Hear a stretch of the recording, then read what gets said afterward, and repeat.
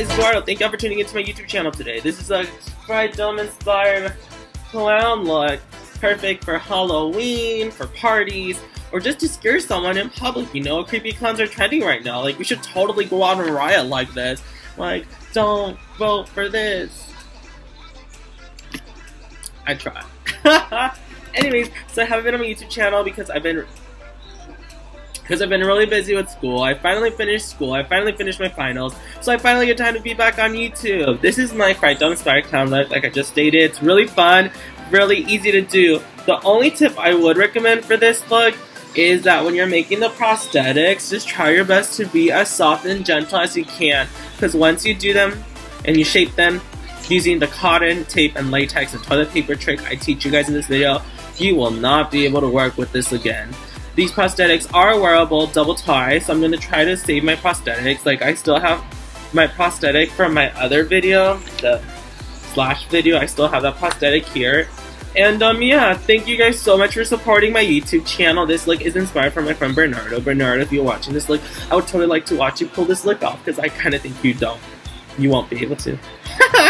Anyways, thank you so much. Comment, like, and subscribe. Don't forget to help me reach up to 150 subscribers by my anniversary, which is in September, and I will be doing a giveaway of a few amazing products that I personally use in my beauty routine.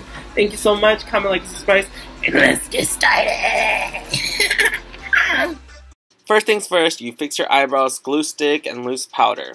Once you are done with this, you're just going to get some cotton and you're going to start to shape out where you want it, and you're going to apply it using medical tape. You're going to mask it around until you get the desired shape you want. I wanted a pointy shape, so that's why I shaped it in a pointy format, leaving my nostrils available.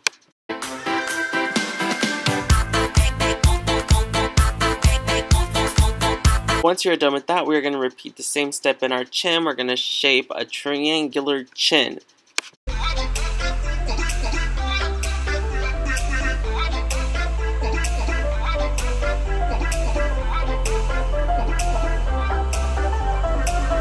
Using liquid latex and single-ply toilet paper, we are then going to first apply the liquid latex with our triangular sponge to our tape, and we're going to spread it a little bit over so we could get more of a flappy latex, and we're going to just coat it coat by coat with the toilet paper. Take your time, repeat this for the chin and nose.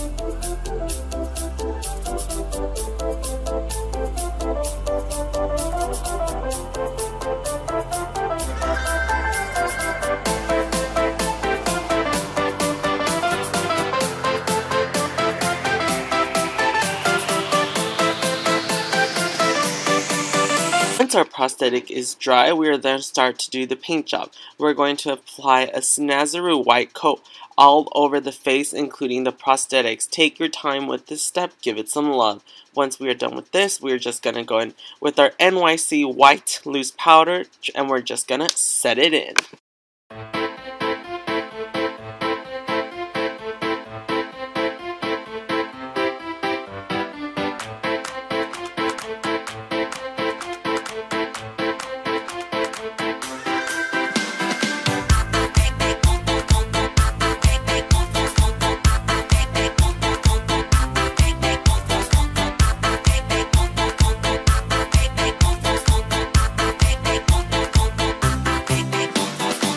Using the color Royal Blue and using the color Orchard in the Mehron Paradise Pink palette, we are then going to just start making the triangles. Take your time with these diamonds.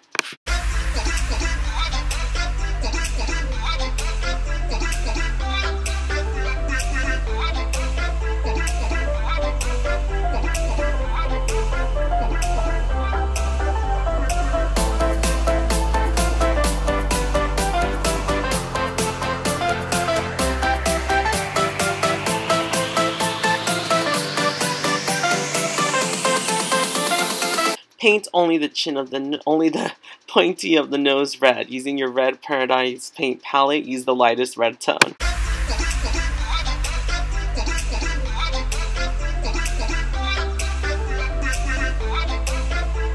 Paint our lips, we're going to first outline and kind of fill in our lips with the black Mehron Paradise Paint, and we're going to fill it in using a dark green for the Mehron Paradise Paint palette as well.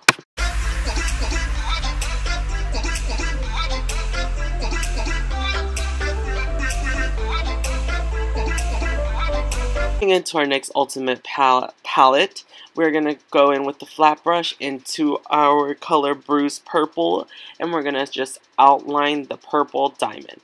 Then using the color Aqua, we are then going to start outlining the blue side. Take your time, give it some love, and spread it all over the face to make one long line.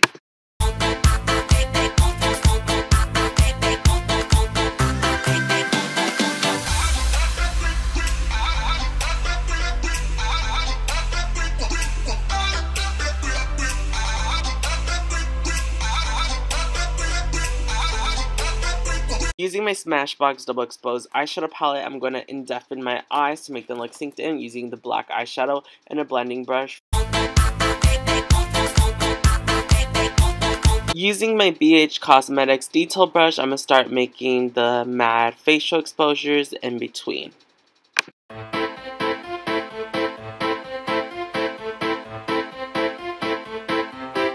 Using a Smashbox round brush, I'm then going to start carving and contouring my face using the black Mehron Paradise Paint.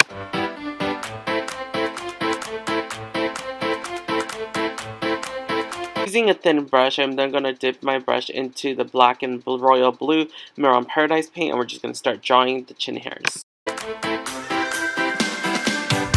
Using just a flat paintbrush, I'm going to dip my brush into red and gold, and we're going to start to give it a carpe diem / a circus look just by carving out a jester look. Then using a round brush, using a small detail brush and black Mehron Paradise Paint, we're just going to draw the dots, and you'll be done with this look.